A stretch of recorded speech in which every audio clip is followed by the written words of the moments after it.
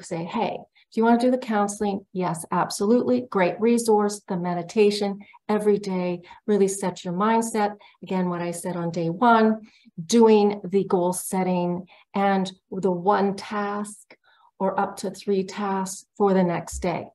And then staying hyper-focused to that 1 to 3 tasks. And once you completed that, you can go to the next one. But that is important and essential for the ADHD brain to be directed and have a plan and stay on the plan no matter what. Because once you break the plan, it's so easy for the ADHD brain to get distracted and then not follow it. So again, with the families going into families supporting each other. So the ADHD brain too, in the beginning, will need to be supervised in taking the brain supplement program. The timing, the reminders, and if you don't have someone, the phone is a great resource, having it all laid out, do it for the whole week, whatever it takes.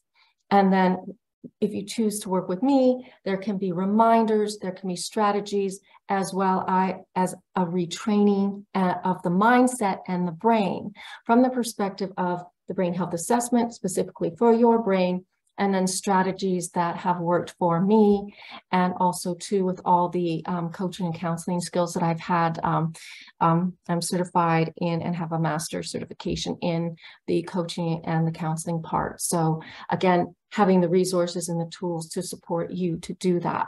So this person on medication, meditating, counseling, working out, and still the deficiencies are major. So that's why this person is still reaching out, because all of these amazing things that should work, again, work for the 80% of the population, are not working for ADHD. So again, the ADHD person, as we went over day one, has that deficiency in their brain of major nutrients. The brain size is also different, and then the reduction of GABA in the brain. So how do we do that to scale up, to actually have our best life and the ease that we deserve? So today's focus is how to get from performance anxiety to high performance. And again, the ADHD brain, once switched on, can do absolutely anything. The best of the best in the world. And you know that. And so there's that internal frustration if you are not performing as well as you know you can. There's that dialogue. It's like, why am I not? I know I'm not. Why am I passed over? Why did I not get that opportunity? And why don't people see that? Or why do people think I'm flaky? And why do I have conflict in my conversation? And, people are saying that, your medical doctor or other people or your spouse, it's all in your head. Are you going crazy? And again, we look at it, it is in your head, but from the biochemical perspective. So once you get the resources in, you switch on, everything switches on, and the amount of stuff you can get done in less time with ease. And then the organizational skills come in, and it's just easy. And you can get your taxes done on time. You can fill out that form for university, or even a simple questionnaire or survey can get done because you mean to. And here's the interesting thing with your brain, that if you commit to something, which ADHD people do quite a bit, and you don't uncommit, in your brain, it's always thinking about that event. So it's like, oh, I'm going to paint the bathroom. And then like, oh, I'm going to do it tomorrow, And then it's also taking energy away from what you're doing right now if you never do that. Or if you say to yourself, I am not going to paint the bathroom. Decided that I'm not going to do it. It's going to keep that way. So the brain actually calms down and then can focus on really your list. So it's like the background going all the time, like with having all your apps open on your phone. That's the ADHD brain. So we've got to close some of those apps out and just get one going. And then the battery life of your phone lasts forever. And you can use all the functionality. Too many apps open, the phone starts to not work. So a great analogy for what's happening with the ADHD brain. So this is another thing. So have a rolling start.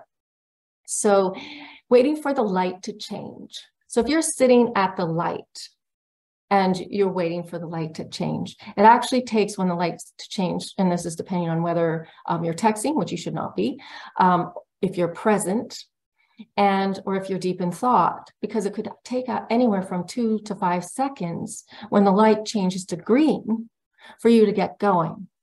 But let's say, the light is red, there's an empty lane, and you just start driving up and you're slowing down, but you're still rolling, and the light changes, and then you just go. And see the ease in that. It's easier to have a rolling start, and it also goes to physics. It's easier once in motion to stay in motion. The hardest part is the starting. And once you're stopped, getting that inertia to take that first step, to go for a walk, to take that first step to take the supplement, the first step to do the brain health assessment, the first step to do self-care. All of those things take more energy if you've stopped and you're not doing it. So once you take that first step, like Craig did, he did all the artwork, did the forms. Now he's taking action, he's moving forward, so things will be becoming easier. So his next step is to do the supplement program and the coaching piece to stay on track and accountable, because just having that VIP accountability has already led him to take action, and he's now changing his brain. But because of the major deficiencies, I can see how difficult it is for him to do that. Extremely difficult. And if those numbers came in, because the numbers come in all the time, and when I see those ones, I actually reach out to them and I say, you have to work with me. It's not optional. And especially it's for children, because children with those numbers, when they should have zero deficiencies, are at risk of suicide. And that is my major passion, to prevent that from happening. And if we can get in front of it and change that. And the other interesting thing is that with the numbers, if a child at 8 to 10 have deficiencies in dopamine, that could make them at risk of having Parkinson's. So again, if we can get ahead of that, then that may never happen, which is super awesome, because dopamine really affects our balance, and people always think about it as depression. And so this is a really interesting thing with ADHD people who go on antidepressants. Their deficiency really isn't in the dopamine, it's in the GABA. So they're treating the wrong neurotransmitter, which is also why it doesn't work well. And when we look at these numbers, it's specifically going, okay, this is why you're feeling. And there's a physiology part of the neurotransmitters too, because you can train for your neurotype, you can work out for your neurotype. So there's a lot of positive things, but I focus on really helping support you get your brain back so that you can really live the life that you deserve. So waking up the brain. You can meditate, you can recite positive thoughts, and even pray. Active faith, active love, active work takes movement. So let's start by waking up the brain.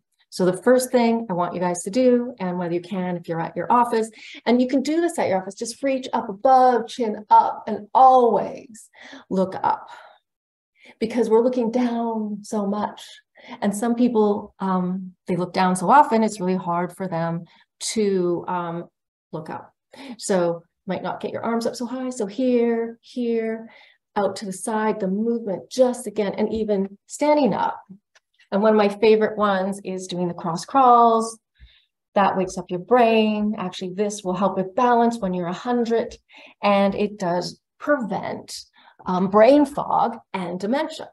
So people go, how does movement do that? And that's why, again, the rolling start, physics, once in motion, it stays in motion. And really, movements are so critical that if we don't go from crawling to, from not walking, not crawling, to crawling, to walking, we actually do not integrate some of the primal reflexes, which affects learning.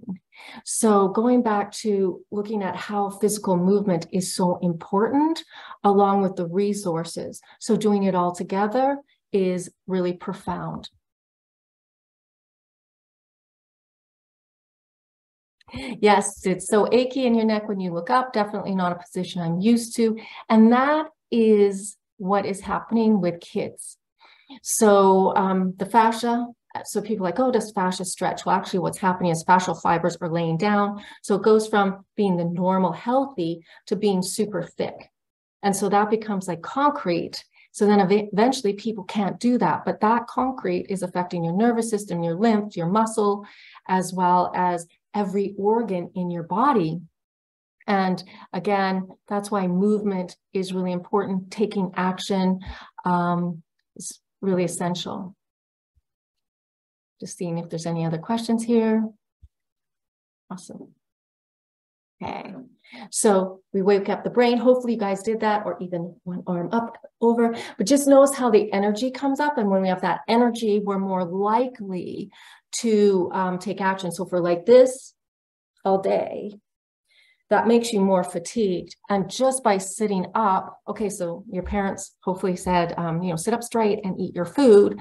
And the reason they may not know, but unconsciously they know, if you're sitting up, it actually helps your digestion. If you're doing this and you have no space here, it's so easy to choke. But again, the processes releasing all the digestive enzymes becomes compromised.